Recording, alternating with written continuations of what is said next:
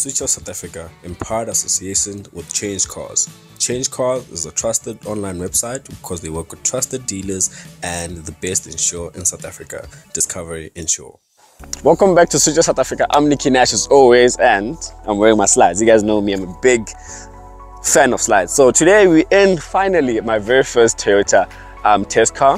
This is the Hilux GR-S, GR Sport essentially. So I'm gonna tell you everything you need to know about this vehicle. So we're gonna speak about the extra look of the vehicle, hence I'm outside. I'm gonna jump inside, interior, tell you the drive of the vehicle, and the things I like, the things I don't like, and my recommendation and cost of ownership. But I've told you about this car. Let me show you what I really like about this car in terms of the looks. Come with me. So my favorite part of this vehicle when it comes to the vehicle exterior as a whole is the look of the vehicle in terms of front, because that's where the major changes are for this vehicle. So the GR, you get the GR badging over there, you get this fake carbon fiber, but the real carbon fiber is actually inside, but on the outside you get this carbon fiber effect. And I just like the look of the vehicle in front, because when it's coming to you, you can tell there's a Hilux, but which Hilux is, you can tell there's GR Sport Hilux or GR-S Hilux. So I like that about the car in front, because that's where the major change is. Looking at the back, it looks like a normal Legend Hilux, so there's not really much of a difference unless if you pick up the GR badging all over the car. And speaking of GR badging, I'm gonna jump into the vehicle, but I want you guys right now, comment down below how many GR badges you think this car has, and I'll tell you at the end of this video. So now you guys join me inside the interior of the Hilux GR-S. So I'm gonna speak about the interior and I'll tell you everything you need to know about the vehicle. So interior, you're not gonna be shocked when you get into this vehicle and the interior, because there's nothing wow in terms of, like, you see when you get into a Ford, for example, you get that whole iPad design, digital instrument cluster. So Toyota has stuck to what has worked for them and what has gotten themselves, and is literally analog dials and the screen. This screen, you're literally gonna see it in other Toyota vehicles, like Toyota Corolla previous gen uses the same thing. So they've stuck to their system, and I think it's working for them, hence the amount of Hiluxes are being sold. So in terms of the interior quality, the car does feel good. It's a good place to be, but you're not gonna be wowed in terms of the technology, the features, and all of that. Ford is superior in that regard. And I'm gonna speak about the Ford Ranger, because I literally had it like a month ago, and that's its direct competitor, including the Isuzu V-Cross as well. So I'm gonna reference a lot to the Ranger, because that's what you guys want to know, and I'm gonna give you that as well. So where those cars superior over the Ford interior, it has to be with the seats. The seats look beautiful, they feel beautiful. In this specific one that I'm in, the GR-S obviously.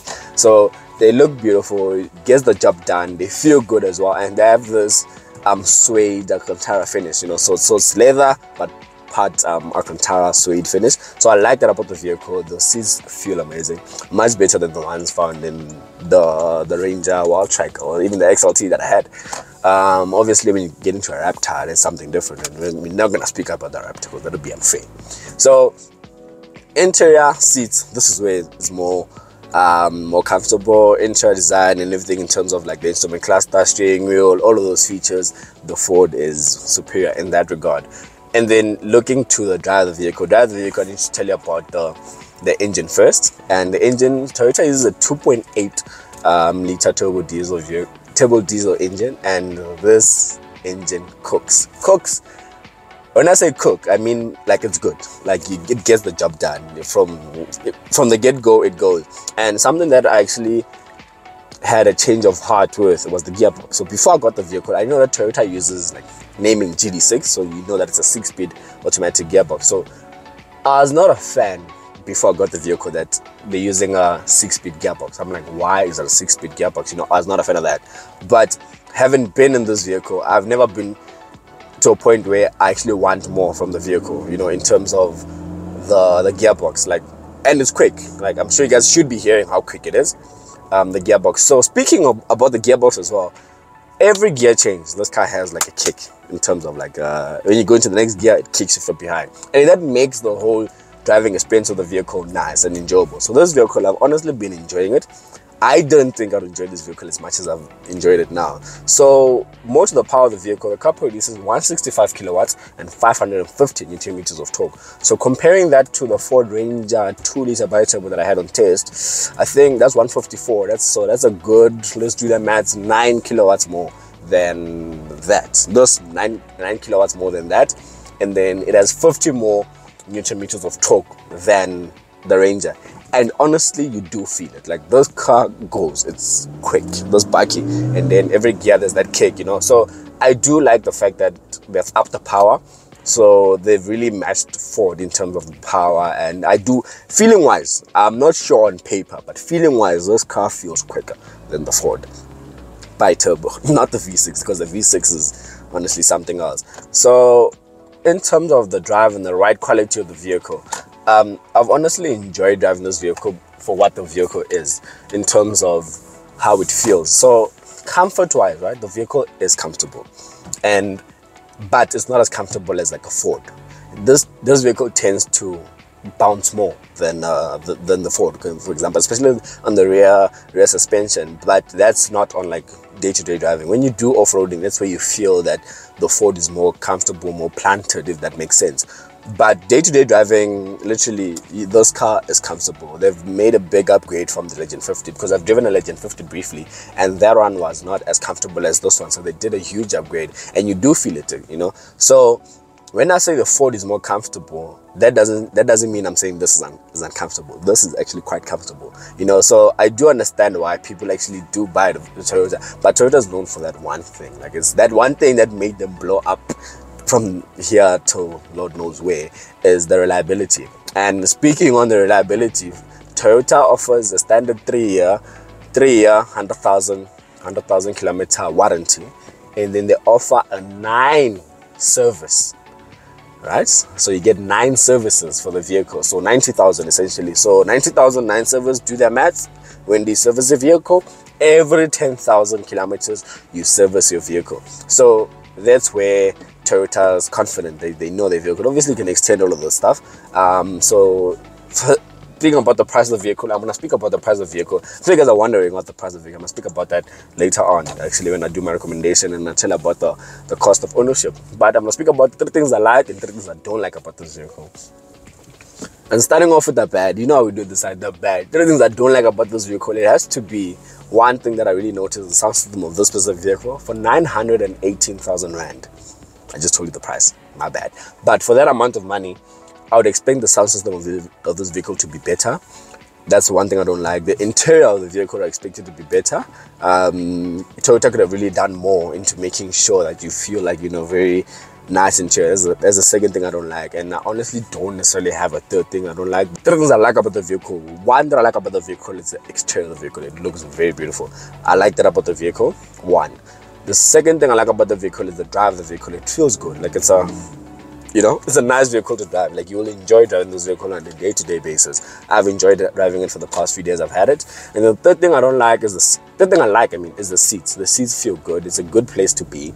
It gets the job done. You feel comfortable. On to my recommendations. Those 3 important questions. Do I like the car? Would I buy the car? Would I recommend the car? Do I like the car? Yes. 2, would I buy the car? No. Because there is the Ford, and pricing of this vehicle is also another thing why I wouldn't buy the vehicle, and I'll speak more about that later on.